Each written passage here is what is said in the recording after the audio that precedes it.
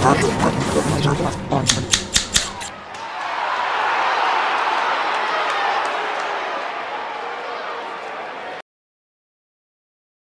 comrades, I welcome you to the second roundtable of today, this one titled Toward a European Left Strategy of Building a Socialist Alternative, which is also the last element of this year's May Day School program. As the title of the roundtable already tells you, we will, compared to the roundtable we had in the morning, switch to a bit different geopolitical level of analysis, although the goal will stay the same. That is to find concrete solutions to concrete problems we are facing in our national struggles to build socialism for the 21st century, as Maastricht Treaty would say. What we will tackle talking about is the wider context in which these our national struggles here on the Balkans are inscribed, about the ways and also about the degree to which the actually existing left political parties, for instance, in France, Front de Gauche, in Germany, Die Linke, and in Greece, Syriza, can present, how these parties can present a model as well as an ally in these struggles, both on national and on international level. This is, of course, the context of the European integration of this crisis, and also of the relative electoral success these parties enjoy in parts of Europe that are either politically most advanced or economically most exploited. I am joined here at the table by representatives of these left political parties and also by a comrade of mine from Initiativa za demokratični socializem, which is established during this May Day School. These are, from your left to your right, Kristina Kind from Die Linke, Luka Mesec from Delovsko-bankarska univerza, and also from, like I said, from Initiativa za demokratični socializem.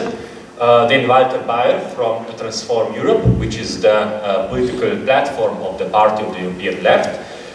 Then on his left sits Elisabeth Gauthier from Espace Marx and Parti Communiste Français. And finally, we also have Gabriel Saklaridis from Syriza. The discussion will take place in two rounds. First, I will ask my comrades here at the table some exploratory questions, and then I will open an open but not unregulated discussion, in which you from the stands will also have to participate. But in this, I hope that we will be able to avoid the kind of excess of self-criticism which we had in the morning, and which I believe is also characteristic for the left as a whole throughout its history. To put it differently, I hope that we will be able to reach some kind of a Gramscian condition. A pessimism of the intellect, of course, but also a bit more of optimism of the will. And now I pose my first question to Kristina. Could you shortly describe the architecture of the European integration, and also how this architecture influences the particular European expression of the current crisis, and also what is the role of Germany in this context? Yes, thank you very much. Let me say first, thank you very much for inviting me and having this opportunity of the first summer days after a very long and cold Berlin winter, so this is really a pleasure. And yeah, I will try to answer your question, although I'm a little bit shy because I feel that you've heard so much about the European crisis during the last days, but I hope to sum it up so it's not boring. So the Eurozone today has become a central battlefield of the crisis of neoliberal globalization. This is pretty obvious. Looking at the architecture of Europe, we can see that it evolves around a common current and is very much aimed at doing away with the possibility of devaluating one currency against the other, and therefore, and with by that having adjustments of different economic outcomes in the different economies. So the only adjustment mechanism left was bringing down labor standards and wages and competing out social standards and welfare as such. So it was a social democratic hope in this construction of Europe that the regional and structural funds of the EU would generate an alignment between the very different economies inside the Eurozone. But we can see that the integration into the common market led to a differentiation and an inequality between all these regions, which was very much welcomed because it was part of the opening up of the markets of those countries for the European, in the European periphery. So the European integration meant globalization and abolishing of national boundaries for trade and capital flows that used to protect the existing national industries. And the effect was a massive deindustrialization, mostly of Southern Europe, because of the low productivity, which could not be compensated by low wages in these countries. Especially the combination of high productivity increases in Germany on the one hand side and the wage stagnation over the last 10 years put constant pressure on other European economies, and Germany was by that kind of competing out Southern European industries. So a perspective as a low-wage economy was, a similar perspective for a low-wage economy in those countries was not so much possible because of the competition of the rather even lower wage sections in outside Europe and Southeast, in the Southeast and other economies. So, sorry. The countries like Greece and Portugal had to accept massive and rising trade deficits, and this means that a government in these peripheral countries has no other choice but to boost low growth through state expenditure and private debt increases, as we saw all over Europe, and that was very much facilitated by a wave of cheap credits, as we all know. So the massive circle of capital flows from surplus countries like Germany, Netherlands, Austria, to the poorer but growing countries in the peripheries was allegedly good for all sides. The consumption based on credit and speculation in the periphery was a necessary means for the German export boom, thus stabilizing very low growth rates in Germany because the internal German market is very weak due to the stagnation of the wages since the year 2000. I don't know how much this is known outside of Germany, that there's this massive low-wage strategy being implemented into the German wage market with the workfare reforms following the year 2000, which created the biggest low-wage market in Europe at that time, and caused a drop in wages around 20 to 30% in mostly service industries.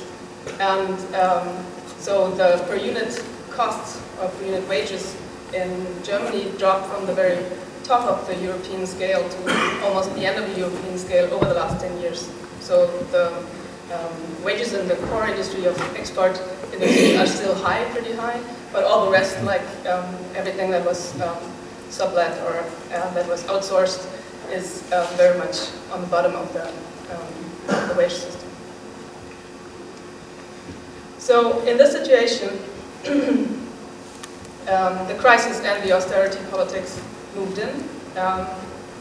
So in the situation of a financial attack, the so-called Troika, advisors from IMF, the European Commission and the European Central Bank forced the peripheral countries, especially in foremost Greece, to organize something they called an inner devaluation. So this is because a real currency devaluation is not possible because there's no more currency besides the euro. An inner devaluation means that in a relatively poor country, the wages have to drop about 30%. But even this, in a situation of deflation and crisis, would not lead to increasing exports in these countries because of the former deindustrialization and the low productivity. So the result at the moment is some kind of a circle of misery, collapsing productions, rising unemployment, youth unemployment rates of about 60%. All these things you've heard about a lot during the last years. This also means drastic wage and pension cuts, longer work hours in public services, partial collapse of the public services, and most important in the health sector. More than 500,000 evictions in Spain, throwing whole families into the streets, fast rising charges for everyone, from highway toll to medicine, higher taxes, especially value-added taxes, which pretty much shows the class concept of this new taxation. Of course, also the protest has been increasing and led to a huge social mobilization in most of the sectors of society, but there's not yet to see new concept of Europe emerging. How much do I have? Okay. So I would like just to maybe sketch out a few questions that are problematic for left politics in Germany for this backdrop of the situation. That is, one is that it's hard to form a platform in this in these cleavages that are put into the working classes by this worker regimes over the last 10 years. So we have this low-wage market people, we have a very precarious sector, and then we have the people in the core industries who are very much bound to the export strategy of the German government. And it's very hard to find a platform that is covering both of their interests. That is true as well for the protest movement that was in place for like 1 or 2 years, like the We Won't Pay for Your Prices movement, for example, as well as it is for the left party or the unions who try not too hard to incorporate the precarious sector, but at least the civil service union is trying to come up with strategies not to double this cleavages all over again. The next problem is it's difficult to get rid of the ideology in everyday life that people think they pay for the rest of Europe, where in fact it's the other way around, right? Like the countries who are paying back their debts are basically paying back the loans or the investments of the German people or the German pension fund, whatever, but it's still an everyday feeling that we are paying. So the government kind of succeeded in turning around the slogan of "We won't pay for your prices," which was critique of the elite and of those who gained from the crisis, towards the European periphery and building new cleavages, new cuts in the possible idea of solidarity of those who are affected by the crisis. And maybe the third difficulty is that it's kind of a backward, well, the tail goes like this from the government. Because we had this worker reforms 10 years ago and we dropped the wages, Germany is better off than almost all countries in Europe. So this is why we were right. And this, you can see in the polls, is very much shared by a lot of people in everyday feelings. They say, okay, we didn't like it, we protested, but in the end it showed that Angela Merkel knew what is best for us all. So, and that is really hard to contest. I mean, not intellectually, but it's hard to get through and to build some kind of counter tail and counter pitch around something else. Yeah, maybe I'll stop there. Thank you, Christina. And now to Walter. Do you think that left could use these European institutions for building a socialist alternative? And if yes, under which conditions? Well, thank you very much for this very good question. Because actually, if you start the discourse with the question of socialism, it involves the question of capitalism, to which socialism is meant to be an alternative. And actually I find then that when talking about the European crisis, we ought to talk more about capitalism, not about countries or states, but about capitalism. Very often the austerity programs are presented as if they were badly informed economic policies, or if they were the misuse of orthodox neoclassical economies, which of course is true. But in the core of the problem of the euro crisis and the policies applied to cope with it by the ruling classes is a class project, a clearly identifiable class project, namely to do away with the welfare arrangements which were mostly achieved during the period after the Second World War, which reflected the strength of the labor movement, of the trade unions, of the social movements, and which now the ruling class feels that there is a possibility to get into the offensive, do away with it, and bring back the working classes to an economic, social, and cultural level at which they were maybe between the two wars, or even worse, as there is no competing social system. So that they feel there is a balance of forces which allows this. And the question now is, how is this done? How is this class project executed? And of course, I can only point out a single aspect of it.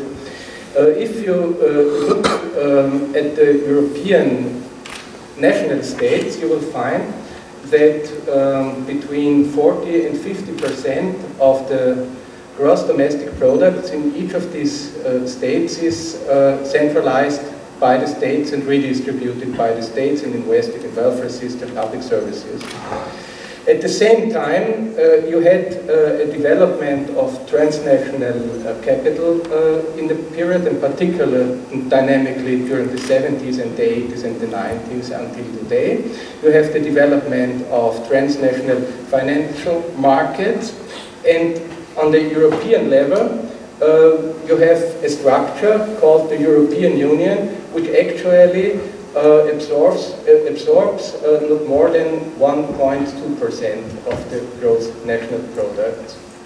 And when talking about the European Union, I would not look so much into the institutional arrangements. I would rather look at the construction as such and at the philosophy of this construction. And the philosophy of the construction is that welfare arrangements, public services, wage arrangements take still place on the national level, where at the same time these arrangements are embedded in a transnational structure which is not, so to say, confronted, or for which nothing comparable as the nation state exists. And this, by the way, signifies the logic of the European Union. It's not a defect in construction of the European Union. It's more than this. It's a sort of Hayekian utopia, namely to create a structure in which a permanent pressure is exercised on the nation states to reduce the state quota, while at the same time you create on the political level institutions and treaties which do not allow to expand the state quotas on the European level. And I think this is the, so to say, this is the problem with which we have to cope. And having in account the fact that transnational markets exist, that transnational corporations exist, that transnational finance market exists, I would say that the left and the labor movement needs a political space, needs political institutions on the European level. And now there is this big disenchantment regarding the European Union. And I would say disenchanted you can be if you were enchanted at a certain moment, but there never was a reason to be enchanted. It was always clear that the European Union is a space in which a political struggle takes place, and in which different interests, and among these, most importantly, class interests, are confronting each other. So, when you ask me now, how does this relate with the idea of a socialist Europe? First, I would say, if socialism was more than just an idea or just a dream, it has to grow out of the struggles, And that means at the moment, out of the struggle against the austerity policies and against the authoritarian structures and tendencies which are employed by the European Union to push through, to get through with these policies. For example, we are now as Transform very much involved in a project which is called Ultra Summit, which aims at it's carried out by 150 organizations, trade unions, indignados from TUC to ATTAC, including political forces, aiming at not only uniting them, but at the same time to create a sort of political alternative which is based on the interests of the working populations in Europe, which means that there has to be a profound change in not only in European Union politics, but also in the institutions. So finally, you asked me how these institutions could be employed in order to achieve social progress and a socialist development in Europe.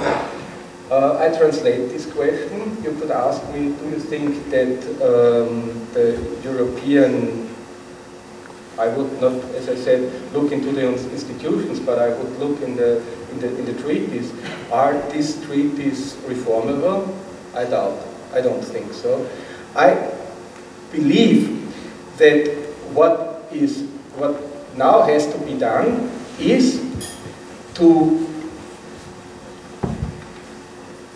bring the present policies to a political defeat, and by defeating these policies, opening the path to a refoundation of the whole European project. I would speak about the revolutionary refoundation. I would like to remind ourselves on one of the fundamental ideas which connected the European left with the idea of a joint European construction, namely the Ventoteno Manifesto, which is very frequently quoted. It was written in notice, I assume, in 1941, authored, amongst others, by the Italian communist at that time, Altiero Spinelli, who drew out of the war and of all these cruelties the conclusion that the refoundation of Europe is necessary. And I quote now from this manifesto: "In order to respond to our needs, the European revolution must be socialist. That is, its goal must be the emancipation of the working classes and the realization of more human living conditions for them." And I think this holds true even for present days. Either we can break the logic of neoliberal capitalism, then there will be peace among the European nations, or we will be defeated, meaning that this neoliberalism prevails, which would mean that Europe will be broken, that nationalism will again grow, but this would then mean that we are falling back into a period of time which we hoped during the last decades having overcome.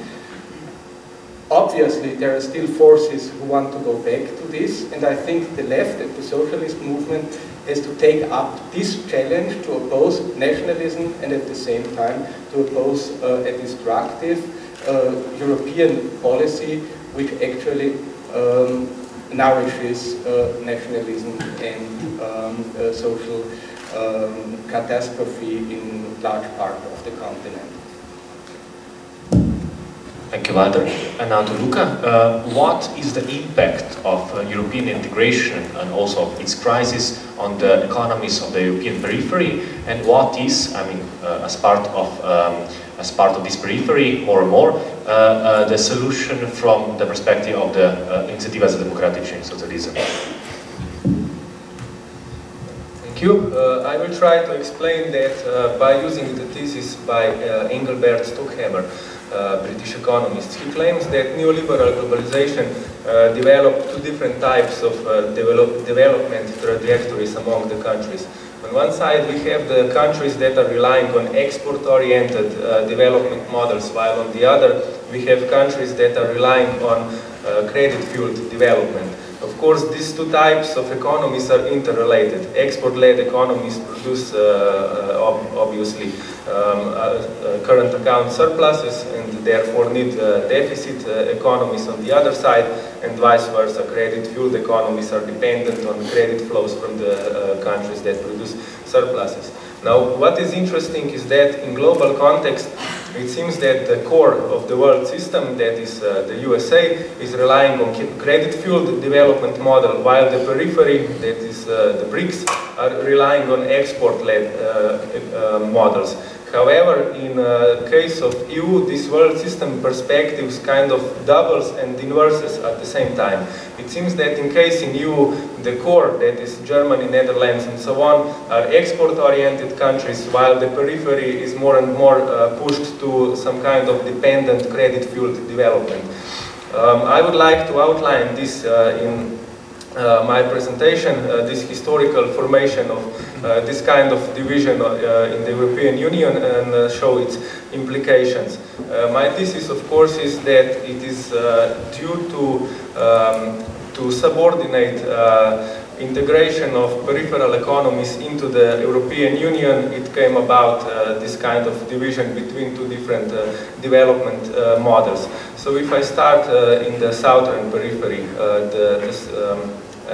the Mediterranean members of the Eurozone, Greece, Spain and Portugal. All the three countries, as we know, emerged from right-wing or military dictatorships in 1970s, and all of them cherished huge hopes about joining the European Union. However, after the accession came, it soon turned out that it had negative effects on their economies. There were two main reasons for that. Firstly, accession to European community disabled tariff protection and therefore brought about the loss of capability to protect their home productive bases, and they lost competitiveness in relation to the core countries like Germany. And secondly, what is even more important is that regional development policies of the European community do not support industrial development in the periphery. They are focused at infrastructural development. So on one hand we have erosion of industrial base because of accession, and on the other hand we do not have fiscal transfers that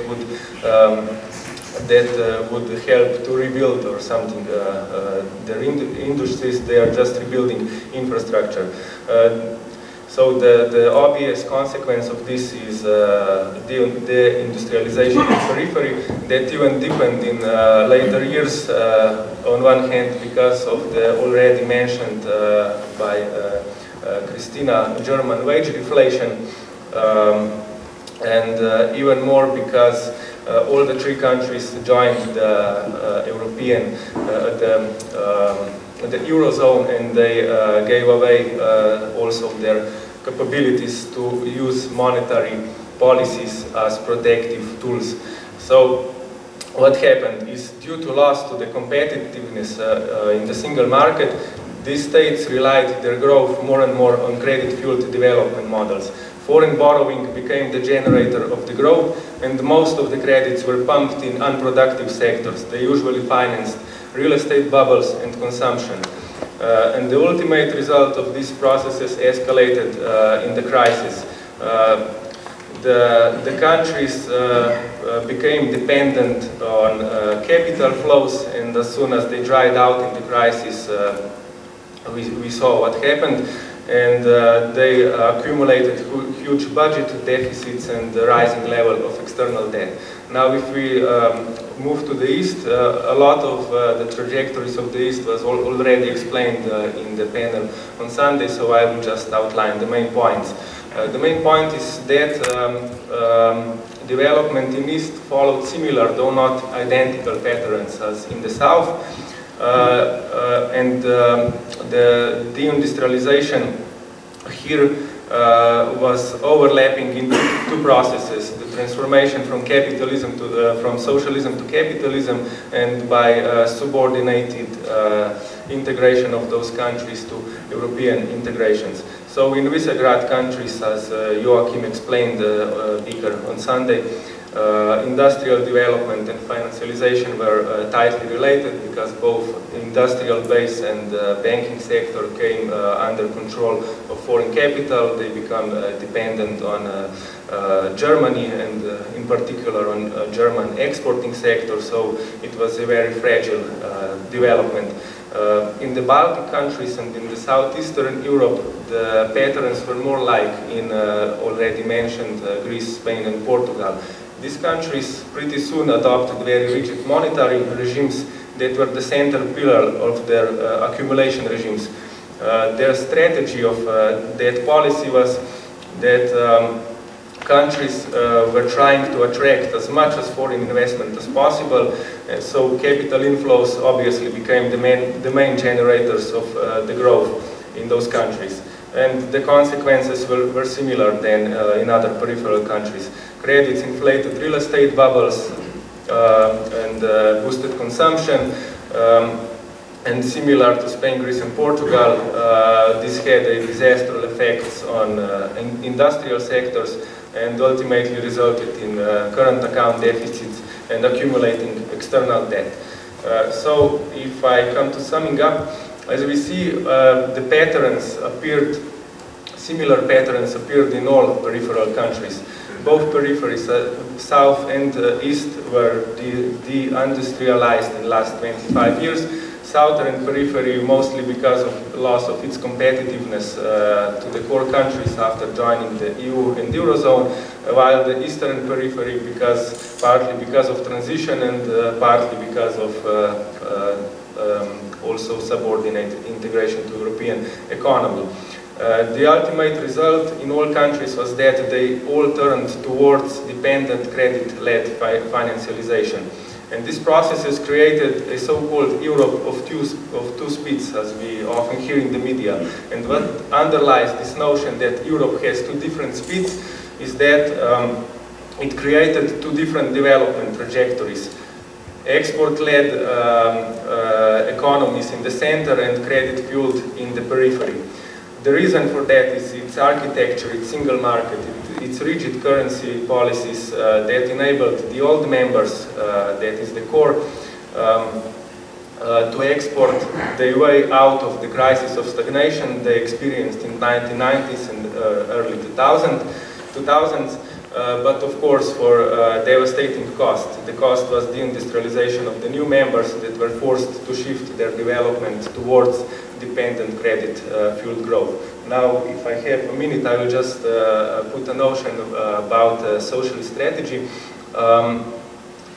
If my analysis is correct, so if development trajectories in periphery are the consequence of European integration, its architecture and so on, the logical conclusion would be that what is to be done in periphery is to step out both from Eurozone and from European Union.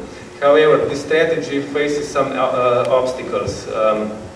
As we know, capital would probably flee the country, exit would probably encourage speculative attacks from financial markets, European Union could outlaw the country, and so on. So there is a huge danger that if a left-wing government would exit, it would be probably quickly destabilized and reposed from office if it decides for that strategy.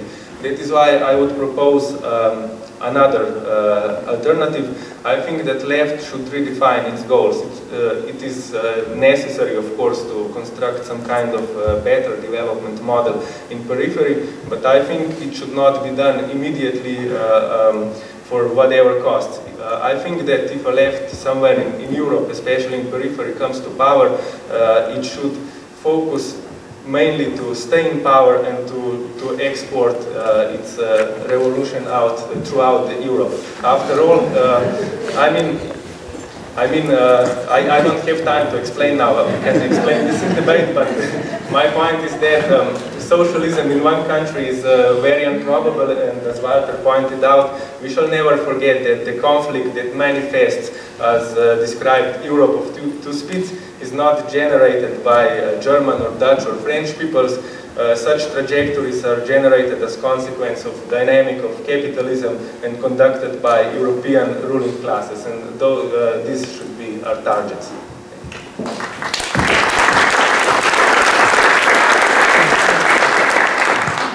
Thank you, Luca. And now to Elizabeth. How much space to maneuver to the European integration leave to individual governments? And also, I mean, to be more concrete, an even tougher question, what would the Front de Gauche, the party of which your party is also part of, do if it wins the next elections? Thank you for inviting me and to give the floor and to put this kind of questions.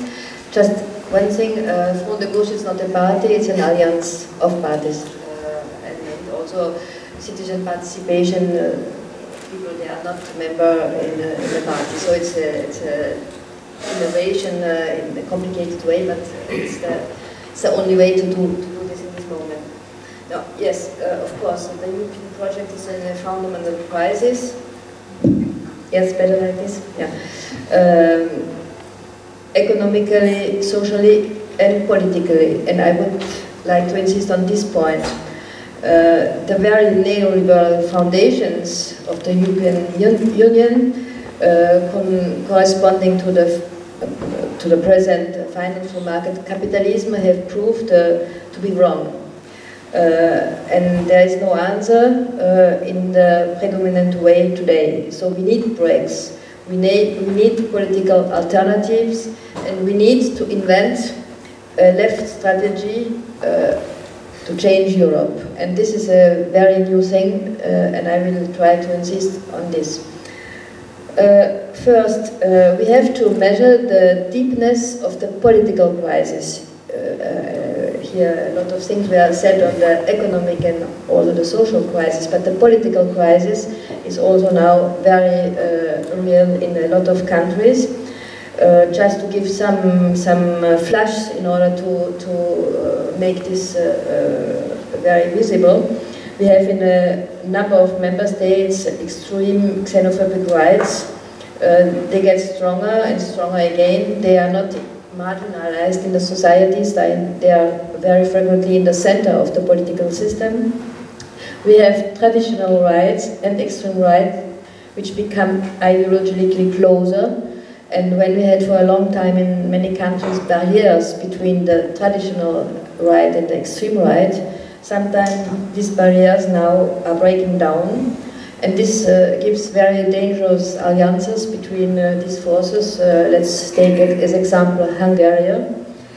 We have also situations as in Italy where the parliamentarian system imploses. We have also on the what we call the left, but now it becomes difficult to call this the left, but we have a very deep crisis of the European social democracy. As example, we can give the results of the Spanish PSOE. We can also take Portugal. We can take the PASOK in Greece, where it's really very spectacular.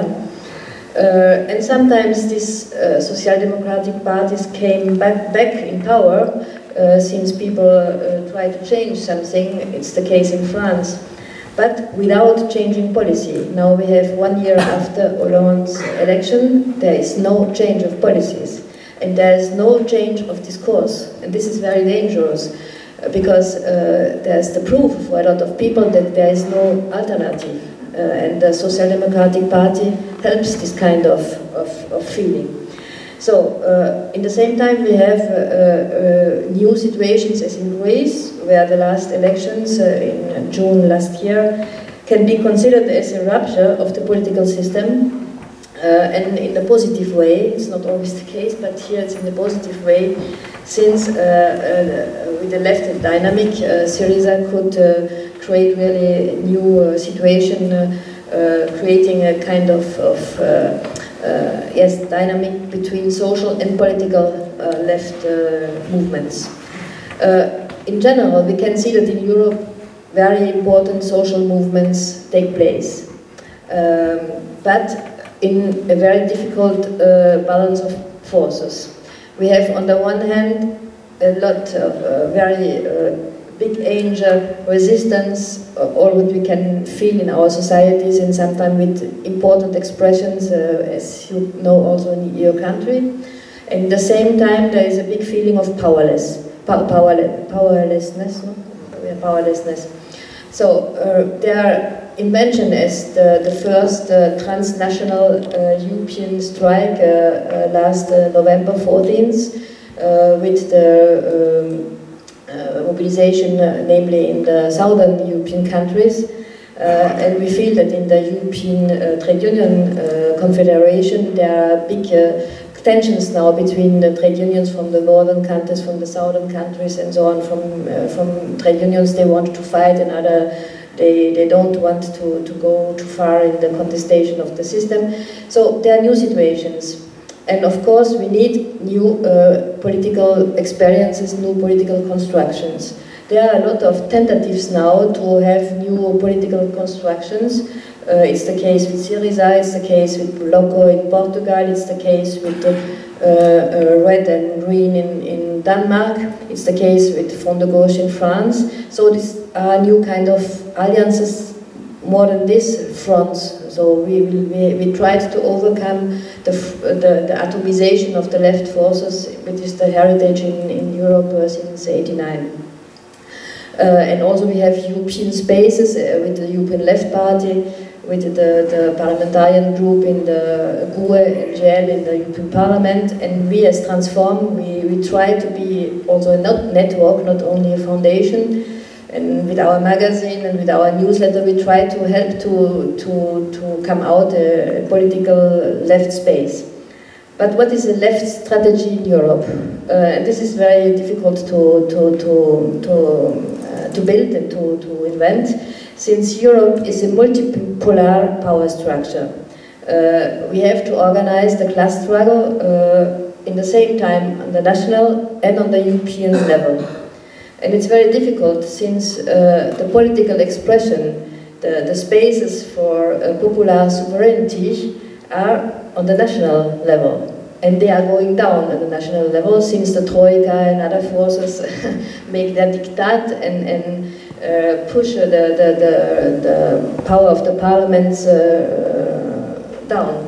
So we have to fight for a new kind of popular sovereignty in Europe on the national and on the European level. And it means that we have to reinforce all the democratic forms existing: social democracy, economic democracy, parliamentarian democracy, direct or participative or transformation democracy. And this is always on the two levels, on the national and on the European level, since we have European institutions and we have European power structures. And this is the reason we should think on all the levers we can use to change things. All the levers we have with new alliances between trade unions, between left forces, with movements, intellectuals, in order to try to move all the, to use all the levers we can have, if possible in the same way and if possible in the same time.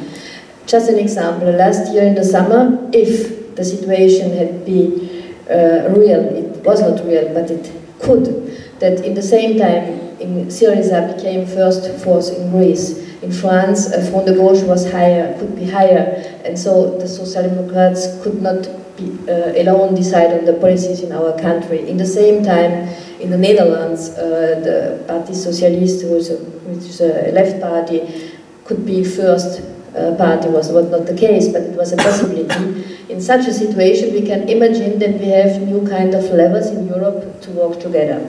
And if we had such a situation, of course, what could we do? First, we have to try to obtain such situations.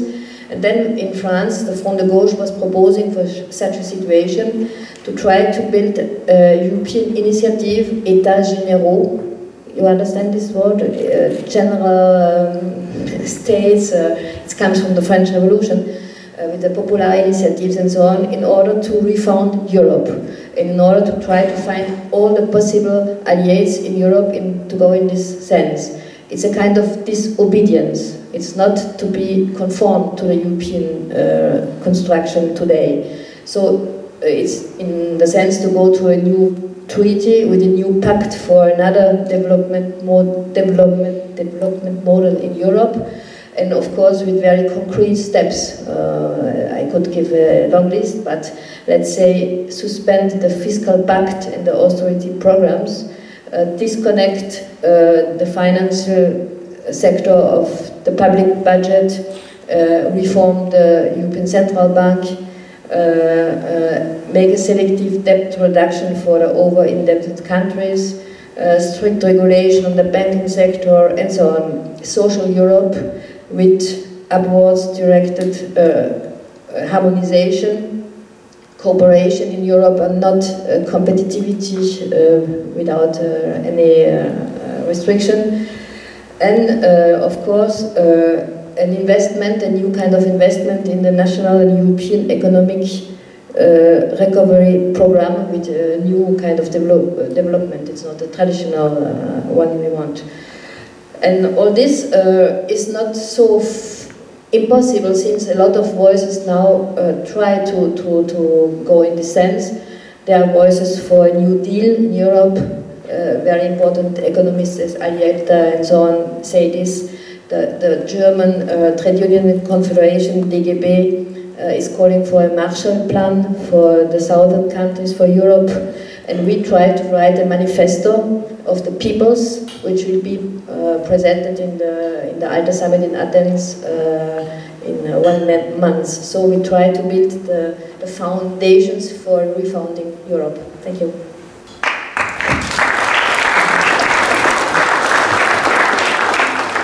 Thank you, Elizabeth. Now to Gabriel.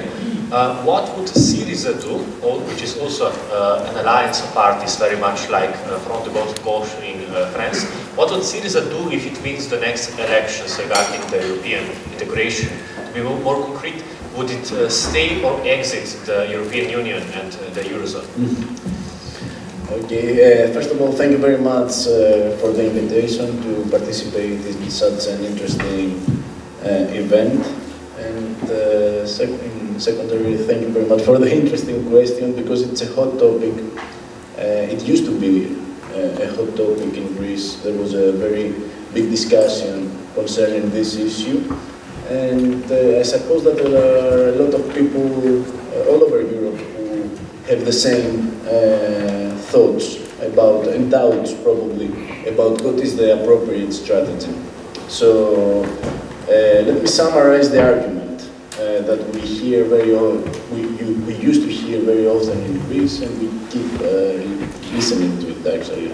So the argument goes as follows: there is nothing to expect as long as we are a member of the Eurozone, which is a reactionary monetary union. National sovereignty is curtailed in such a context, therefore no progressive policies can be undertaken from a left government. Therefore, Greece should exit the Eurozone so that it can devalue on its new currency, increase its exports, okay, and impose capital controls and apply autonomous monetary policy outside the European system of central banks. This is the argument. We are not in favor of such a strategy for several reasons that I will try to present them to you. First of all, there are two basic economic reasons before I proceed to the political reasons. First of all, we have to remember one thing that also Christina mentioned at the beginning, that the basic pillar of the current austerity strategy is the so-called internal devaluation, meaning that since there is no possibility of devaluing on the nominal exchange rate to gain in competitiveness, what a country should do is to diminish wage and dismantle employment protection so that the unit labor cost falls. This is a devaluation in real terms, and it is actually a strategy to increase exports and restore capital profitability. A currency devaluation following an exit from the Eurozone and adopting a national currency has exactly the same effect. It diminishes real wages through higher inflation rate and decreases labor cost, thus restoring again capital profitability. The common effect of the two strategies is that in both cases, and this is very important, we have a regressive redistribution of income from the poorest to the wealthiest people in the society. Another economic reason has to do with the illusion that the country may have autonomous monetary policy. Assume, for example, that Greece exits the Eurozone. The immediate outcome will be a rapid devaluation of the currency, meaning that the Greek central bank will have to intervene by skyrocketing the interest rates with detrimental effect on growth. That means that austerity would be again the case, but this time in a national currency context. So the last one brings me to the first political conclusion. Exiting the Eurozone does not mean either that the left government has more degrees of freedom, nor that austerity will end. What we think is important in such a debate is that it is possible to have austerity either within or outside the Eurozone. That means that it's not the currency that guides the policy, it's the architecture within the currency operates. Therefore, the target should be Eurozone's architecture itself and not the Euro as a currency. A second political issue, which I think is very important as well, is that imagine, for example, that Greece leaves the Eurozone. That means that we will advise our Slovenian comrades or our Portuguese or the Spanish comrades to do the same. And what would that mean eventually? We should all engage in a currency war through devaluations in order to become more competitive. So we would put the Portuguese and the Slovenian workers against the Greek workers, and vice versa, of course, through a dumping, not in nominal wages, as it happens now, but through a dumping in real wages through currency devaluation. The point is that exiting the Eurozone strategy encompasses the value of competition among the European people, whereas the left should try to put forward a strategy to foster solidarity. Let me say a few more things. In our view, the basic problem concerning this option, this strategy, doesn't lie in the supposed radical nature of the strategy, but on the contrary in the fact that it fails to challenge deeply enough prevailing views about the nature of the Greek predicament. In this way, it is also unable to break with ruling ideas concerning the importance of the national economy and competitiveness. The serious economic and social consequences of breaking off from the euro are to be met with, presumably, in rapid succession, capital controls, nationalization of the banking sector and leading industries. That is to say, we have a national response in the face of a globalized world, with all the numerous interdependencies that this entails, and the capitalist class united and organized in a world level. So the alternative supported by Syriza does not ignore the importance of the nation state and local struggles. On the contrary, it is happy to concede that the primary locus of struggle is within the nation state and against the bourgeois class of that state. But it is also, but we have to be aware of the importance of reaching out to secure alliances and promoting initiatives beyond the boundaries of the nation state. What is happening right now is such a thing. What will happen in Zagreb next week, it's such a thing. What will happen in Athens, like the other summit that you said before, it's such a thing. So another issue as well, which I think is important to mention, because there is a major threat from this strategy, is that it seems that there is a great anxiety to avoid some kind of routes that history indicates, which are easily encompassed by the forces of nationalism. The latter consideration is particularly indicative in the Greek context, where the debt default and euro exit option has been adopted by a wide range of nationalistic forces whose anti-imperialist rhetoric is not always easily distinguishable from some certain sections of the left. Debt default is supported in these currents because Greece does not owe anything to anybody. Actually, it is owed, and that is facing a new form of occupation, a term that still has a powerful resonance in a country that has not forgotten its wartime experience, and all that followed from that. So this line of reasoning, needless to say, it doesn't allow any internal division between the people and the nation. So in order to conclude, because as I saw a few minutes, what we think that it's very crucial in our strategy, it's not exiting from the Eurozone, but struggling within the Eurozone by trying to shape, to form alliances between the workers, between the workers, not only to the peripheral countries, which is also important, but also with the workers in the core of the Eurozone. We heard before that in Germany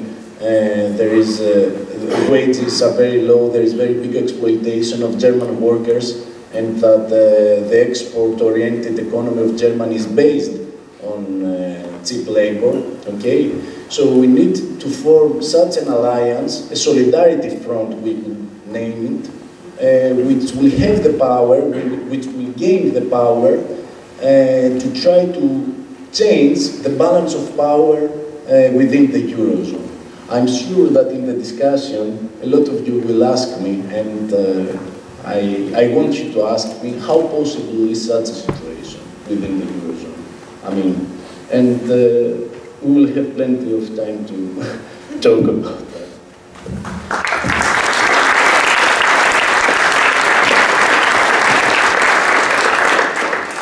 Thank you to Gabriel for this answer. Gabriel is also an economic coordinator at Syriza. And before we conclude this first round of discussion, does anyone of my colleagues here at the table has a question or a comment for another of his colleagues? Okay, so now we begin with the second round of discussion, which is also open for you. In the stance, you can pose a question, or you can present your comment. You just raise your hand, and you will be given a microphone. Okay, here. Yes, I would agree with Luca that coming to power of a radical left force would surely entail a huge fight back from the ruling classes of Europe. But I don't think that the question of exit of Eurozone has actually been the questioning point. Actually, we've seen last year during the election, well, actually prior to the elections in Greece, how the elites in EU, and both elites and the media in EU and in Greece reacted towards Syriza, was most openly not suggesting a Brexit or exit from Eurozone, claiming that even that Earth would go out of orbit if Syriza gains power. So I don't think that this is basically the question. The question is of opposing the official EU measures, which are currently, of course, the austerity measures.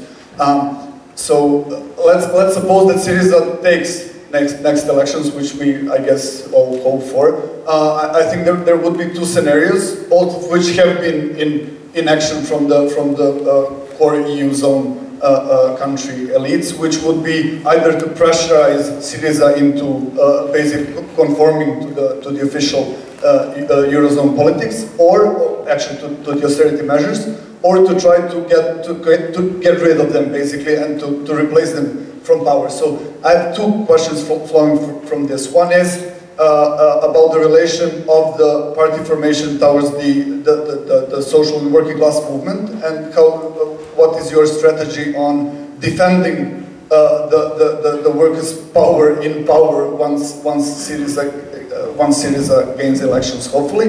And the other one is, what is your strategy for the Balkans, which is, of course, in that context, which is, of course, the area, not just a geographical area, but an area where Greek finance and banking capital is most heavily contained. So, which could also mean that, you know, backing off or capital strike or banking capital strike would have deep effects on the other countries of the Balkans economies, and we all know from our pretty recent past how that ended up. So, what is Syriza's strategy in that sense?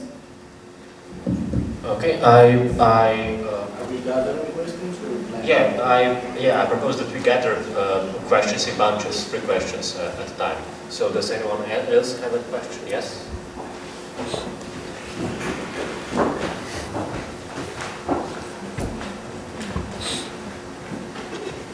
I also have a question for Greek comrade. I'm sorry for the others, I'm not doing you justice, but I'm really interested in these 2 ones. The first question is, although you are a really strong power player in Greece, however, there are also 2 at least left-leaning parties in Greece. One of them is Democratic Left, DEMAN, and the other being the Orthodox Marxist KKE, Communist Party of Greece. So the first question is, I'm wondering whether you see a perspective that you may combine forces with the other left-leaning forces. And the other question, which I think is also very actual, is how do we fight fascism? I mean, it's the fascist tendencies are in serious uprising in Greece. So I'm really wondering, what are your strategies to combat fascism? Because I'm sure that sooner or later the rest of Europe will also face these problems and already is facing the problems in some parts of Europe. Thank you. Okay. Considering that we already have 4 very tough questions and all are directed to Gabriel, I propose that we already do this bunch. Indeed, tough questions. First of all,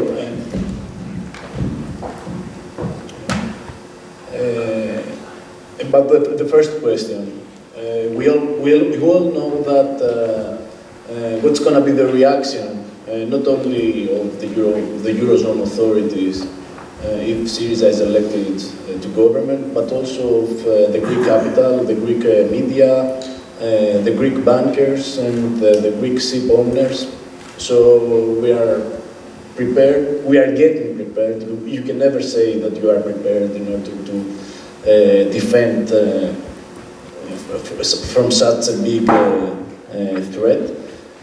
But what we are doing actually is that it's the thing that you said, we are trying to forge alliances among various social groups, and especially with the labor movement. That was one of the elements of our success in the previous elections, that, for example, due to the crisis and due to the social implications of the crisis, there was a major break of strong ties between PASOK, the Social Democrats, and various social groups. You know, I mean, public employees, medium, small, medium social groups, and all this. And what we did was that we were there and we tried to forge an alliance with all these people that felt suddenly that they were not represented in the political system, because that was very scary. I mean, if you imagine that some groups feel like they don't have a political representations, then they turn against the political system. And there is a party to represent them against the political system, which is Golden Dawn, the fascists. Okay. So we did that, we spent a lot of time in doing that. The good thing, our advantage was that all the previous years, since the beginning of 2000s, even in the 90s, we had a very good relationship with the social movements. We were participating in every social movement that was developed, not only in the anti-global social movement, but also in social movements taking place within Greece, even if it was for local problems in neighborhoods, in towns, or it was for human rights, social rights, all these things. So people knew us already a lot, and we had very strong ties with all this. Now that things are much more challenging, the situation is much more challenging, we pay a lot of time and resources in order to be ready to organize a defense from the assault of all these interests. And one of the things that we keep saying everywhere is that a government of the left cannot do anything if it doesn't have the support of the people. It's like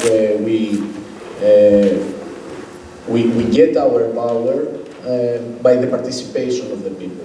We don't want you to vote for us and then stay at your place in your home. We want you to vote for us and be outside with us, participating and defending and criticizing, of course. So the other question was tough, I have to say, about the strategy of the Balkans. We know very well that the Greek banking sector, which is one of most of the foreign direct investments has to do with Greek banking sector in the Balkans, it's in a very difficult situation right now. There was a recapitalization by the European Stability Mechanism, and the thing was that although they needed these funds in order to have the capital adequacy ratio and to be able to survive, while this money are a burden for the Greek public debt, which means that the Greek people pay for these banks, at the same time the Greek state does not get the ownership of these banks. So what we say, this is one of our primary goals. We are talking about the nationalization of the banks that have received money from this recapitalization. So this is our strategy about the banking system.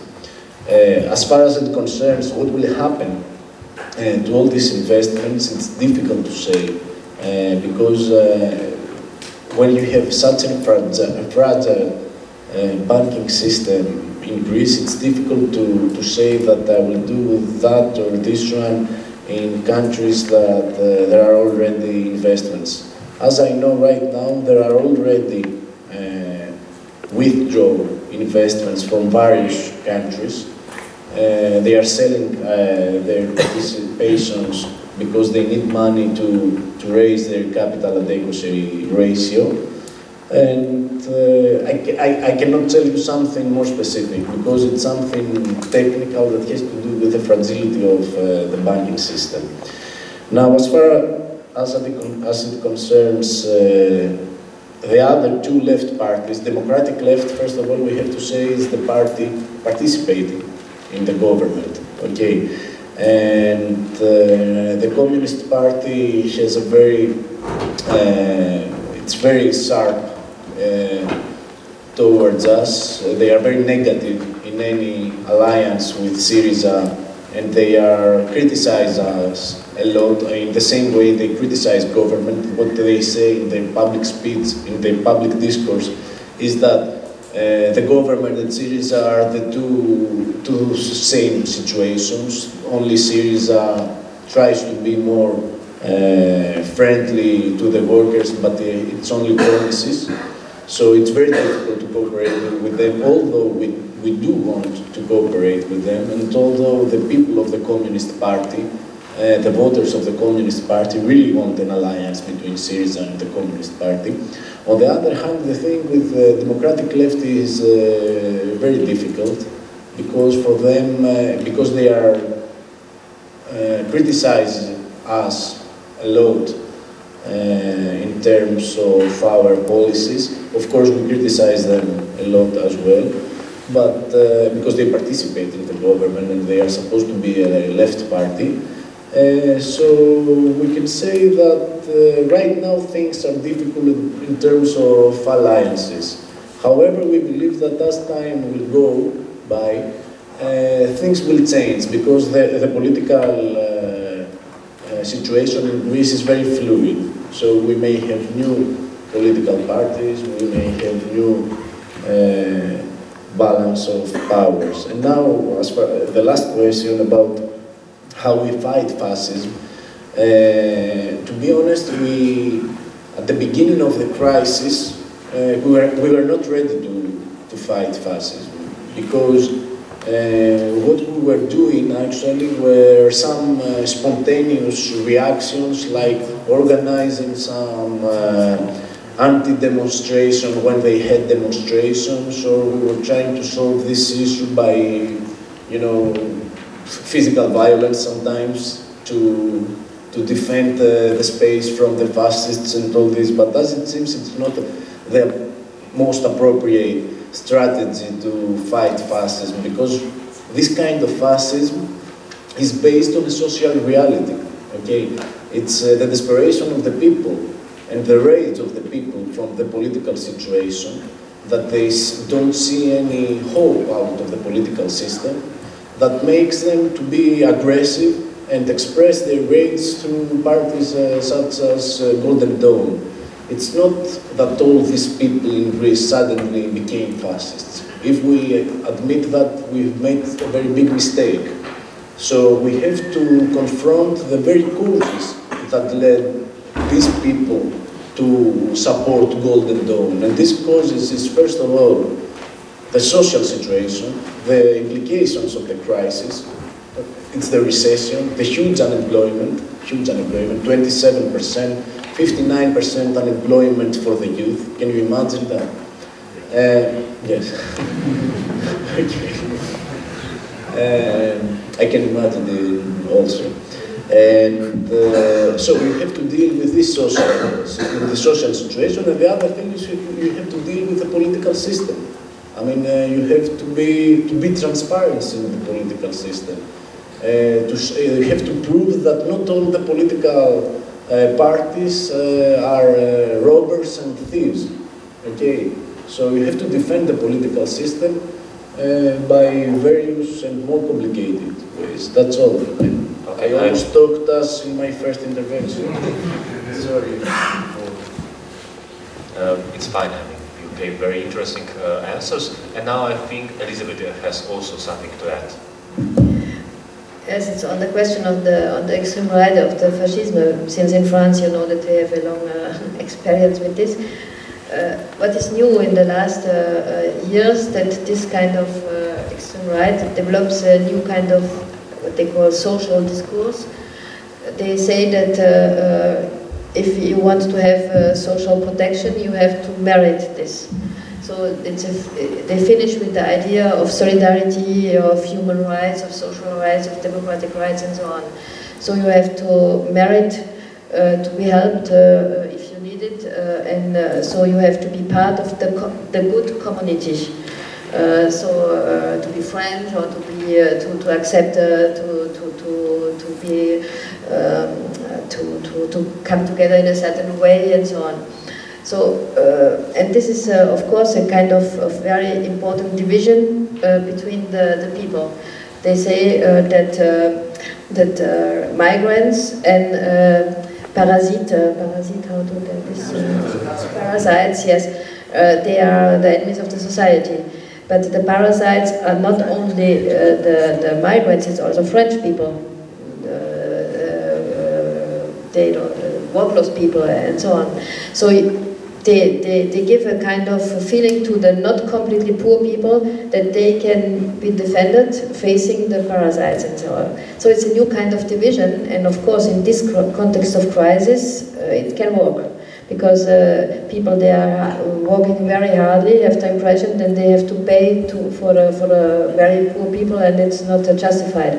And so they block completely class struggle, because the division is between the poor and the not completely poor people, and it's not against the very rich and the capital side and so on.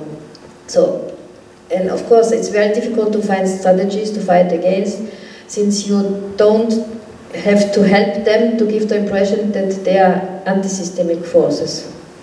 So if you make this kind of struggles to fight manifestation, counter-manifestation and so on, in a certain way you help them to give the impression that they are against the system. And it's not so easy, but I think it's very interesting what is done in a very positive way in Greece. It's the kind of conception you have from solidarity for all. And you know, there is a very important humanitarian problem of health in Greece now, because a lot of people cannot go to the hospitals and so on. So there are social centers, self-organized social centers with volunteer doctors and so on. And this is a kind of solidarity for everybody, and the solidarity replaces the state who is falling down. And this is, I think, an important way. And so since in France we created a solidarity campaign and collective with this, and so I think we have to do things like this in order to make it possible that the people are abundant, and you are what you say, nobody does stay alone in this crisis. I think this is very important. Thank you, Elizabeth. I just have to remind you that I'm sitting here not only with the very exhausted Gabriel, but also with 4 other very interesting persons from interesting political environments, so they too deserve your attention. And now for another batch of questions. I think Marco is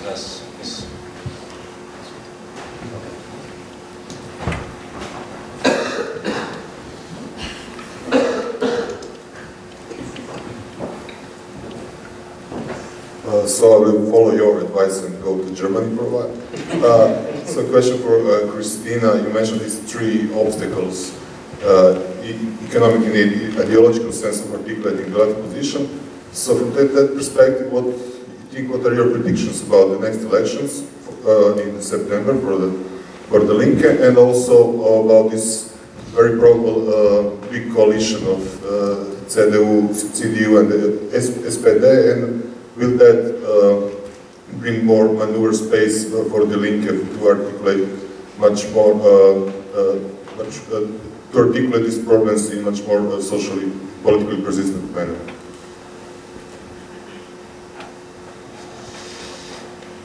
Do you want me to answer that? No. Yeah, sorry. I totally forgot that my function is here to moderate. Yeah, I think you said that you have also another question. Yeah, right? I have a, well, I would like to raise some questions for the discussion, but I'm not, you know, because I was, do I have to hold?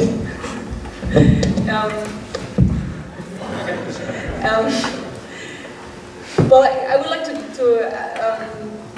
have a discussion or an exchange on the question on what do we fight for in Europe, because I think we've been talking about institutions a little bit, what kind of space do they open up or don't they open up. But when I was here yesterday morning, we had this, in the morning session there was this chart about the left Keynesian demands, and I felt a little bit caught because I said, fuck, they're all on our agenda. but then, you know, tax the rich, raise wages for the, have more investments, sorry. So, but then of course we have, luckily we have the other demands, like transforming how investments are decided, how they are formed, transforming economy and democratize economy, downsizing the banking sector. But still, I think it's an interesting question on what would be demands or what would be goals for a European fight that we could come together around, and that would make sense as well. That would not only, because as I said, there have been a lot of investments into the Eurozone from Europe, from other countries. There's the unions are calling for this huge investment program, but I don't think it's that clear that will make a difference. So how do we ensure that this is not another opening up markets, direct investments, and restructuring the market in favor of the German export sector, but as in the contrary really pushes in some direction that we would favor? Or questions like how can we democratize the discussion about debt, like is there a possibility for a debt audit that would not only open the discussion of what is just debt, you know, what is a legitimate debt and what do we not pay back, but as well involve more people in the process and bring a democratizing aspect to bring together movements and parties and a political discourse to get out of this realm where we have protests that are mainly not represented in most of the parliaments, and we're not sure if that's not a good thing. And on the other hand, so we have this delinking of this different political actions or branches. So that would be my questions for the discussion. So. Yeah, I think you can also use this opportunity to. Yeah. My prediction for the elections. Well, the polls for the Linke, we had 11.9% in the elections of 2009, and I'm pretty sure we won't get that again, because that was very much driven by the outrage about crisis management. And there was a common discourse that obviously there's something wrong with capitalism during that time in 2009. This has, as I tried to sketch out a little bit, this has shifted a little bit. The polls at the moment are between 6, 7, 8, 9%, you never know. But that would be okay. I mean, we had this process of almost killing the party by internal discourse and fights and war over the last, like, a year ago. And it's very hard to come back into a public discussion after that, because people see you as, see the party as wrapped up in itself and its own problems, and people don't trust that. You know, it's like, who's up for representing my interests if they keep beating up each other? So that's very hard to come back from. The situation for the election at the moment is that there doesn't seem to be a possibility for an SPD Grüne government, so Greens and Social Democrats, because they're just not up. The Social Democrats just don't get the numbers at the moment, because and in part because they elected a leader that is basically jumping from one mishap to the other. The party itself tries to rhetorically move to the left, but that doesn't fit with the candidate they elected, because he is very much representative of the crisis management of NATO. He drew it out with her together. So, so they don't get out of their 23 to 27 estimates, so that won't make the barrier. CDU, SPD would be good for us in that sense, that we don't have the problem of people thinking, oh, the Social Democrats sound left again, so maybe I go back there. Because a lot of voters of the left party moved there because of the neoliberalization of the Social Democrats. And it might seem to a couple of them that the Social Democrats might be back in the left field. So if they join the CDU, this problem would be over, but I think it's a hard price to pay. But on the other hand, I mean, from the experience of Social Democrats and Green government, sketching out and seeing through all these workfare regime reforms between 2000 and 2004, I mean, you don't know what to wish for. It's like, I don't want to choose. Thank you, Christina. And now, is anyone prepared to answer to Christina's question or better questions? Okay. Yes. However, one word to the idea of exiting the euro. Actually, I have a threefold personality regarding this. One is coordinator of a European structure.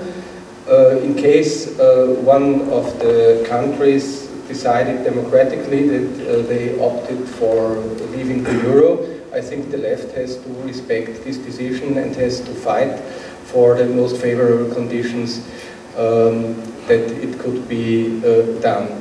We must never allow to break our comradely and solidary relations. This is one aspect. The second aspect is as an economist. As an economist, I would say it's, well, allow me to say this, but I think it's voodoo economy. Namely, there is no single example where devaluation ever has contributed to the redistributions of income and wealth within a given society. I remember very well the 70s when I was a young guy studying economist. The game with Italy was always the same. In autumn, the trade unions had big strike movements, managed to achieve higher wages, and in the next spring, the government devaluated the lira in order to get back some of the gains which the working class has achieved through the strikes. And actually, the idea to think that you can raise the living standard by devaluating is creating the illusion that whole societies are sitting in one boat, and if they enhance the competitivity of their respective economies all together, we are a national community. In this case, then things become better. And the third approach to the question is my personal approach as an Austrian. In Austria, the question of leaving the euro is forwarded by the extreme nationalist right. They say, let's get rid of the southerners. They live on our expenses, they are lazy, they are incapable, let's kick them out. And if the left in a country like Austria would surrender to this argumentation, I think it would be disastrous. Disastrous under all conditions. So even the question of splitting up the Eurozone differs in that what it means according to the place where you raise the question. Nationalists always use the same grammar and the same language, but actually they mean always different things. The Greek nationalists mean that Greece may be healed or may be saved, while the Austrian nationalists mean Austria should be prevalent. That's why they are nationalists. This is one thing which I wanted to say in this discussion. The second thing refers now to the question which Christina put forward. Well, actually, I think it's a paradoxical situation. We outside the Europe Memorandum, and which is a joint declaration and analysis of 300 eminent European economists. And well, you find here the whole left Keynesian agenda. You find it completed by the idea that we have to transcend it, go beyond it, have to aim at another way of development mode. It deals about restructuring the financial sector, redefining the role of the European Central Bank, enhancing the public services, investing in ecological restructuring, very important, redistributing income and wealth. All these things, I would say, are pretty well designed and pretty well thought through. We may differ when it comes to weighing the different aspects, but we should be able to converge and to agree on next step. But the real difficult thing is that all these good ideas confront in itself a logic which is at the moment the logic of the elites, of most of the national governments, of the European institutions, and of the majority in the European Parliament. And I think, without trying to be too simplistic, but we have to understand that we are in a severe and fierce power struggle. And the question is not only to have fantasies and visions of how Europe could be developed better than it is, because this is not easy, but there are certain ideas regarding this. The real problem is to develop a strategy how to lead this power struggle. And this has to do with disobedience, This has to do with alliances. This has to do with the possibility that in one or the other country, left governments may come into power, and about our capacity to combine all these forces to defeat the prevailing policies and to open the space and open the way for an alternative policy based on a different historical bloc and based on a different balance of power. And that's why I think it is so important that we keep our solidarity, that we keep our structures, that we are able to develop a joint policy and a joint strategy in this struggle. Thank you. Is anyone else up to answering Christina's question? I think it is also addressed here. Good afternoon. Good evening. I would like to just take the opportunity to thank the organizers of this event for allowing me to hang around. I am not European, and I should have meddled in domestic affairs because of my occupation, which is not my profession. As a profession, I am a professional comrade. And so I would like to allow myself then this opportunity to express the solidarity of many other comrades on the other side of the Atlantic with the struggles that the peoples of Europe are starting to wage in order to survive. I have promised myself when I come back home, I will open some sort of solidarity campaign for Europe.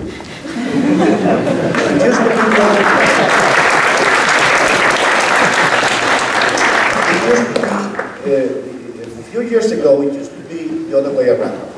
You had in France, in Paris, the Cuban Solidarity Campaign, the Chilean Solidarity Campaign, and in the 50s, 68, in May of 68, there were even the Venezuela Solidarity Campaign with the guerrillas that were fighting in Venezuela. But I think it's time to pay back. I mean, definitely, as an observer of Europe, from that distance, see a few things that sometimes, are kind of skipped by some European countries.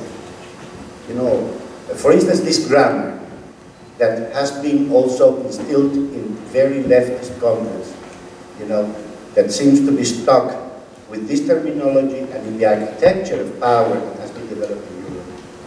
I would like to salute the idea of Syriza not leaving the Eurozone or the European Union. As a comrade, I was taught, and I was taught that you never leave the battlefield. I mean, you never yield, you never give in. You must stay there and transform. That is why we are Marxists. We were asked to believe in the possibility of transforming things.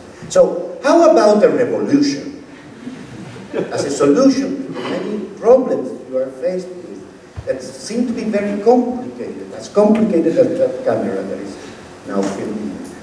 It's complicated. Complicated thing is the things that we can pull apart and then put together again, and probably they can work. I feel that the problem is more complex than complicated. It has to deal with people. I really regret to hear that the Linke for the next elections will have less vote. I hope it won't. I want to keep optimistic, but as I ask you to keep optimism, because this is probably what is happening in Europe. Recently, the discourse, the official discourse in Europe, moves from hope to terror. If you don't do this, if you don't apply these measures, you will see an apocalypse. And then you got some European bureaucrats also selling hope, because they need hope, people to feel hope, to have hope in the European institutions, otherwise they won't get their nice salaries in Europe by bureaucratizing everything and making things even harder for people. I have told this to several comrades here in Ljubljana, but I would like to tell this anecdote. 29 years ago, probably 22 years ago, when Fidel Castro was visiting Venezuela for the inauguration of the very neoliberal president that 4 weeks after the inauguration applied the first time in history an austerity package, and that led to 3,000 people getting killed in the streets protesting in one day. Fidel Castro told us, you know, he wanted to meet with the young people, with the young revolutionary people from all the myriad of parties and movements that were in Venezuela, people who didn't like to talk to each other, who had, no, this is a revisionist, no, this is a Trotskyist, but you know, we kept on pointing fingers at each other in those days. And he started the session with this phrase. Dear comrades, first of all I would like to congratulate you all on your infinite, on your endless capacity to keep this united. Because in this fashion you have prevented the peoples of Latin America and Venezuela particularly from having a socialist alternative, a socialist option. And I think that we understood the message there. You know, I say this for many of the Slovenian comrades, but also for all the other left forces in Europe. You know, talking about keeping the solidarity that we got now, etc., etc., etc., it's a little bit sad. I would say, please, broaden this solidarity. You need to enforce, to reinforce, to strengthen this solidarity, because it's certainly a class struggle. I don't know if we should keep on talking about neoliberalism in Europe. I got the impression that this is heading forward and straight forward to feudalism. It is almost feudalism what you are just about to face. Probably, yes, but some sort of bondage. So I think that the only alternative is to unite and you know, strive for really, you know, producing some sort of revolution, because what is happening in Europe is unheard of. Someone this morning, someone before was talking, Mrs. Comrade Christina was talking about the evictions, the amount of evictions in Spain. Well, that is just half of the story, because when people are evicted from their homes in Spain, they still have to pay the debt to the banks. I mean, this is a horror movie, and it is urgent. It is a matter of urgency that all the European leftist movements, without any complex whatsoever, come to broker a deal about, you know, yes, a revolution, call it that way, you know, don't be afraid of calling it a revolution, of calling it a workers' revolution in Europe, particularly because the working class is nowadays faced with the terrible situation of having no workplaces. And this was not a question, it is just my solidarity message this afternoon. Thank you.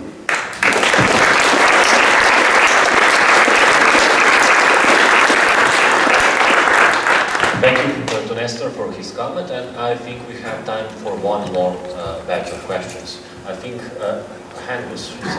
Oh, yeah. Okay, I want to pose a question to Luka Mesec, an eventually representative of Germany. It considers the crisis of neo-mercantilism in Europe in general. I just wanted to say certain things about the history of European Union, but also about the installation of European Monetary Union and the exchange rate mechanisms in which Germany was very involved.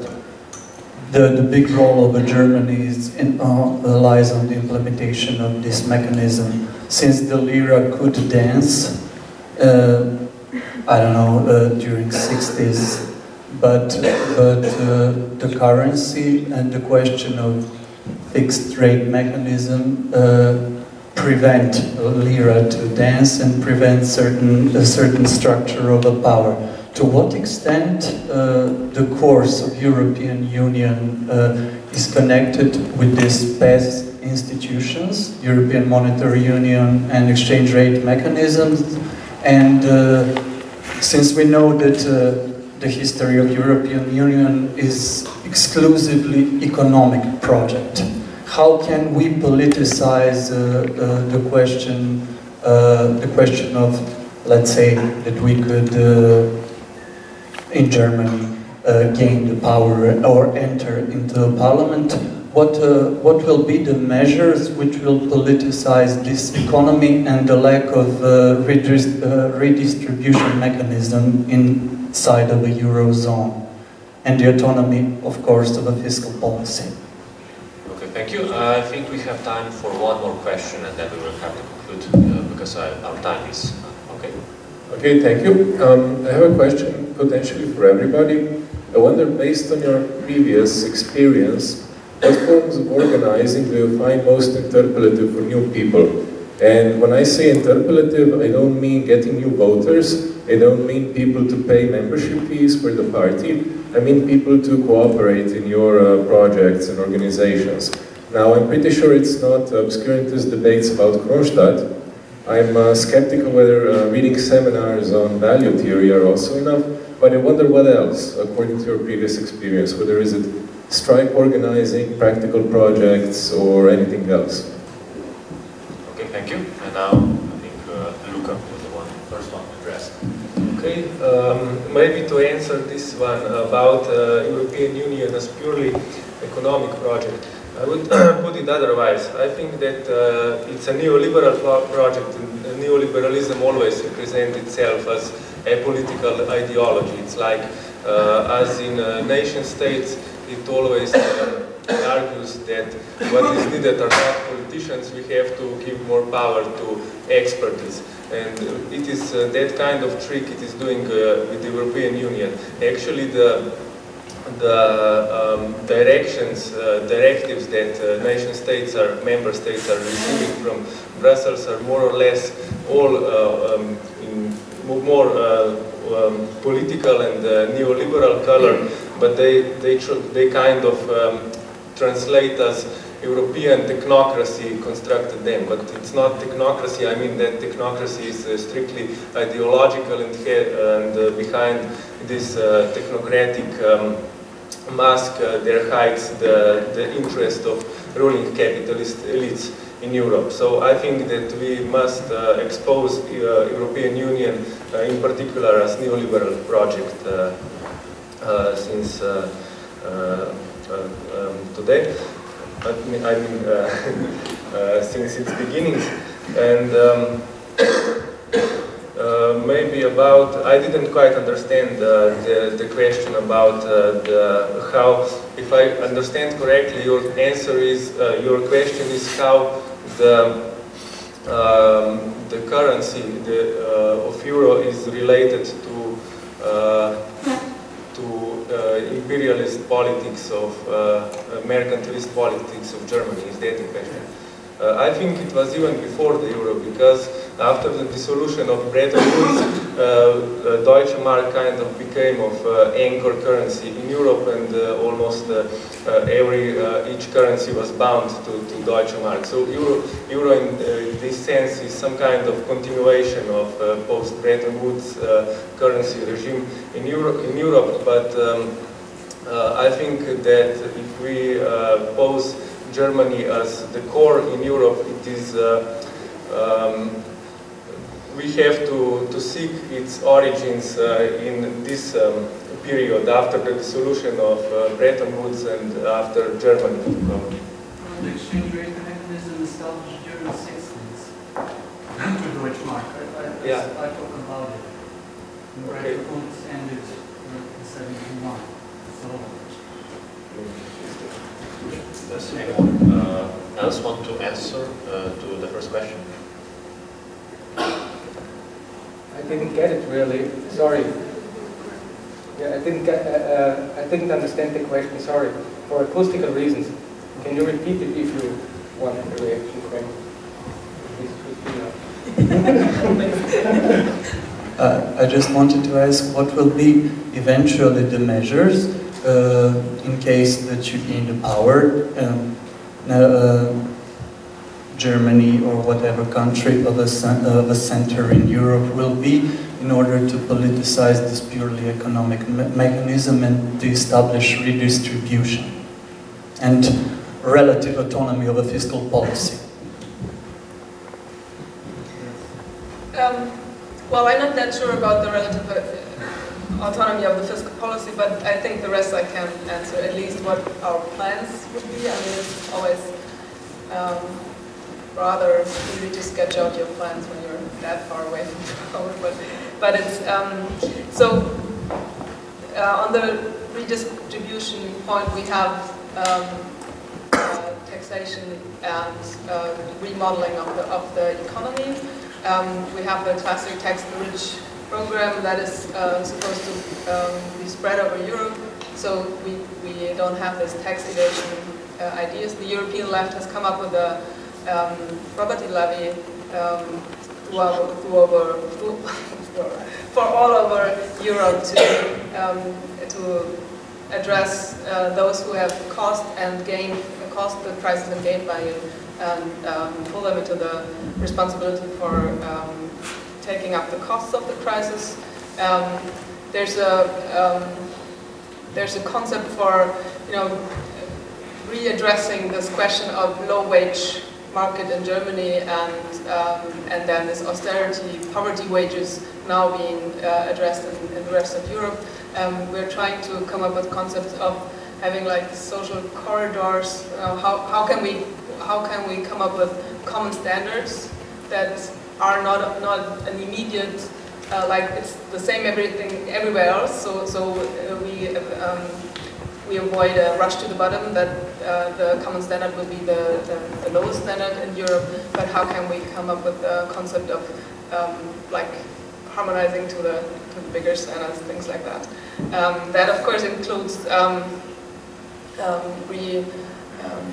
redistributing the financial or resketching the financial sector. I'm not really sure if I should go into detail of these things because it's like more of a demands list, but there's an idea of that.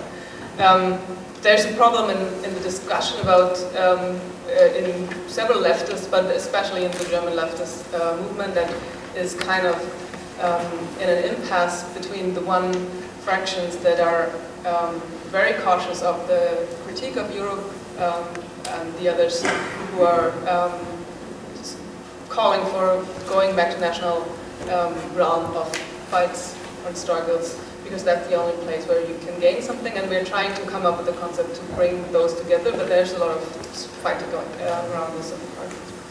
I would like, if I may, address Nestor's emotional solidarity note, although I don't think it's time for that. But I was a little bit ambivalent about your hope theme, because I was just a couple of days in a discussion where people were talking about the euro as a currency and saying that there are more and more people are losing trust in the currency, and that the trust is there comes in hope now. And the only guarantee for hope at the moment in German into the euro currency is Angela Merkel. So that's kind of a more not so optimistic way of talking about that hope. And I think we need some like directions where people don't need to hope for things. But I'm sure you didn't mean that. I was just that was just connecting with that. And I think it's important, a little bit like Luca said, that we're not talking about feudalism. It's authoritarian neoliberalism. It's getting ready. Possibly, I would say, it's getting ready, the Euro free trade zone, for a competition with other free trade zones, for competition with China and other regions in the globe. That is not so much into these detailed questions. You know, I feel like they're getting ready, the EU, for a concept of, you know, we as a EU, there might be poor and deindustrialized areas, but we as the EU compete with others, and there are poor areas as well, and now how do we do that, and things like that. So I think that's a very modern neoliberal global competition concept, and feudalism seems to be almost cozy in comparison to that.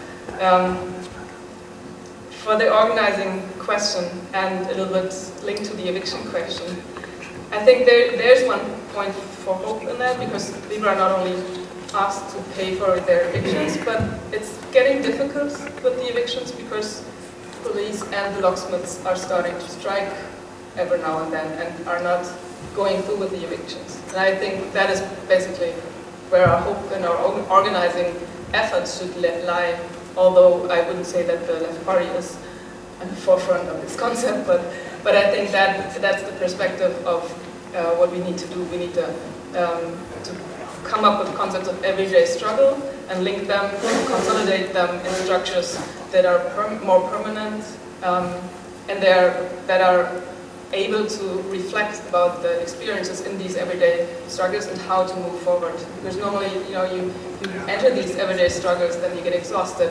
You have to keep somehow your daily routine up, and then you just say, okay, nothing matters anywhere, so I just go back and organize my everyday life. So I think that is a concept that we need to elaborate a little bit on, and Gramsci has this very interesting word of the societal party, which means that the societal party is part of the resistance, I would say, that has the potential for hegemony. It's not necessarily, I mean, there should be a party in it, but as well, it's unions, it's protests, it's social actors, even maybe actors who explicitly deny being a party can be part of the societal party. And I think we need to move into these kinds of images. How can we form a bloc that has the possibility for hegemony with these different branches of institutions and forms? Hilary Wainwright, the editor of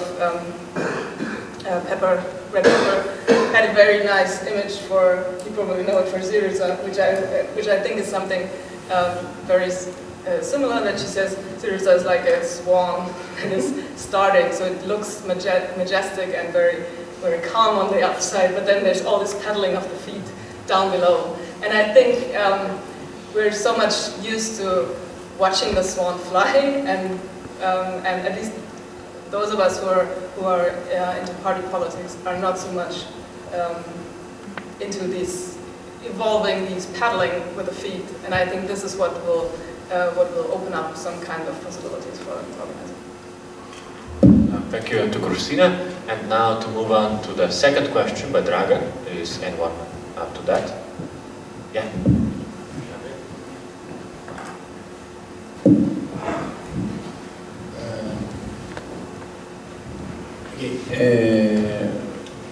Well, your question was related actually of how it's possible for an organization of young people to approach other young people outside the organization, which I think is a question that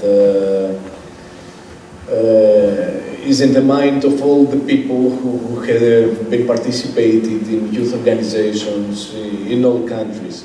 So what I think that you are doing here, if you want my personal view, from my experience in the last 2 days that I have participated in this event, I think it's very interesting and very important. And it's really important to talk about theory, to talk about Marxism, socialism, the necessity of socialism in the present times. And there is, of course, a target group in people, especially in the universities, of higher intellectual level, of higher educational level, that you can approach by these conferences. However, I'm sure that you all understand that it's only these people that you will approach through this strategy. And in my point of view and from my experience in Greece, the most important way in order to approach the young people is to try to find ways in order to become useful to them, to find these problems that they encounter, problems in everyday life, or problems that are very much related to the political situation. For example, what's going on in the universities. I'm sorry, I don't know what is the situation here in Slovenia, but for example, if you are paying tuition, if you have private, public universities, how do you defend the public character of the university? I don't even know, I'm repeating what is the situation. And try to find ways to become useful to them, and try to answer to the very basic needs that they have. And also try to take into account what will make these people satisfied from their participation. I mean, what they will gain, not in material terms, of course, but what they will gain through this participation. Try to make them feel that they are really participating and they can see the outcome of their participation in such an organization. These things, I believe, are very important, and sometimes the youth organizations underestimate such aspects. And yes, and of course, all the things that you said, I mean, to try to approach working people outside the universities, in the factories, in the squares, all these things are very important. And try to link the problems of the young people with what's going on in the center political level. Okay. Is anyone else? Does anyone else? Okay. It's a general remark, because we had in Europe now very interesting experiences with indignados and this kind of movements and take the squaws and so on. So there was a very high mobilization of youth, of young people, and at the same time it's not a permanent movement. So it puts a lot of question to everybody of us how to deal with this in the recognizing the capacity and the necessity and the possibility for such mobilizations and what are the reasons for this, and at the same time how to build a more permanent strategy with this, or how to help that this kind of movements become real factors not only for the public opinion but also for the balance of forces. And this is a very difficult question, because we have to deal in the same time with a very important disappointment with the political structures. So when the general political, what I tried to say before, that we have a political crisis in Europe in the parliamentarian systems and so on, and the political parties, they are part of this, and the left try to make the distinctions, but it's not easy to do it. So I think that we are only in the beginning of trying to invent new kind of forms. So I think that every political party today has to invent new forms of democracy. So the vertical strategy is impossible. You need to have horizontal ways to communicate, to decide, to build, to elaborate things and so on. So it's I think that to build an alternative and to forces for alternatives and to really build something for not only one moment, for a longer strategy. This needs to reinvent also the political forces, the political parties. And just an experience from France, we feel there is a kind of articulation between, you need local initiatives, very citizen initiatives, self-organized, things like this, but at the same time things like this can only have, how to say, grow and be more durable.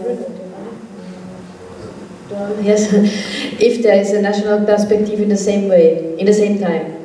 So when we had the campaign for the last elections with the Front de Gauche, the fact that we had citizen assemblies with open spaces, this really brought important mobilizations, but in the same time it was needed that it was a national campaign, making sense for everybody and making credible the effort of everybody.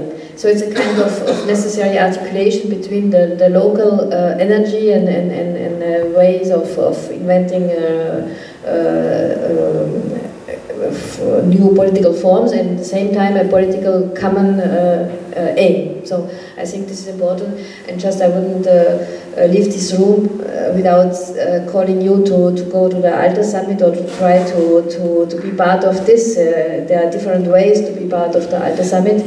You can create local or national coordinations. You can look for the page for the international web for the net site web sorry, for the website in different languages. You can try to make delegations. You can try to restitute what will happen there with videos and so on.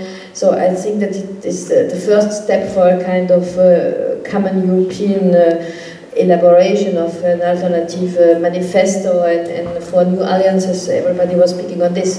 So I think I would really call for this. Okay, and now Walter for the finish.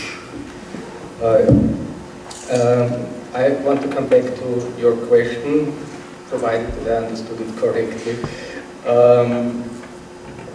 I think,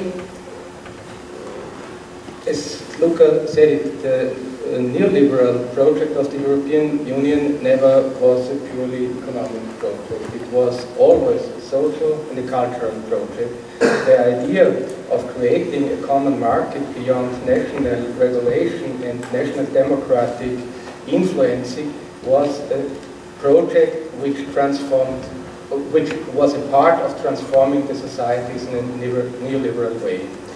Now this project is in crisis, and we see mainly two reactions on the part of the ruling class. One reaction is what Christina pointed out, authoritarian neoliberalism, may be by transforming the European Union into what they think that a political union is, with competitive pact, fiscal pact, and so on and so forth, or by muddling through and applying the austerity measures case to case that we see nowadays. But at the same time, and this is, in my opinion, a new aspect of the development, we see the coming up of a different conception within the ruling elites, namely a nationalist option, restructuring the relations in Europe on the basis of competing nationalisms. And you can now see within the left, among the left, that certain parts of the left try somehow to accommodate with one or the other tendency in the dominant discourse. Yes, for example, Daniel Cohn-Bendit, who recently published this book with Verhofstadt, what he mainly says is, let's go through the political union. The social union does not exist, but once we have the political union, we can take the decision to go for a social union. You have the other reaction by some leftists to say, well, we were 15 years ago, we were in favor of the monetary union. Unfortunately, the toy did not work as we imagined before. Let's get rid of it. And the question for me is the left capable to define its own independent political project in the European scale? And this involves a social, economical, ecological, societal, feminist dimension, but it also, of course, has a political dimension. And provided that Europe will not be a unified nation state, because it is not one nation in Europe, how can a democratic, participatory political power can be structured? I would say on the basis of sovereignty of the populations, on the basis of subsidiarity. It implies the strengthening of the parliamentary powers in relation to the executive powers, may it be the powers on the nation state, may it be the powers on the European level. We must abandon the practice that European institutions as the European Central Bank or the European Court of Justice replace law-giving institutions. We must introduce accountability and public control on all of these levels. And I understand that this is difficult because this is the politicization of something which is not yet politicized. However, if the left is capable to forward such a project, I think that would be a part of an hegemonic strategy on the European level and as well on the level of the nation states. Thank you, Walter. And with this, we have to conclude because we are our time is up 20 minutes ago. Yeah, not years. So thank you all for coming. Thank you to my colleagues here, up here, and thank you for all the participants at our this year's media school, both the ones which participate from up here and for ones which participate from the stands. And I also thank in the name of the Maastricht University to Bunker and Rosa Luxemburg Stiftung, which enabled this conference to happen. And see you in the next revolution.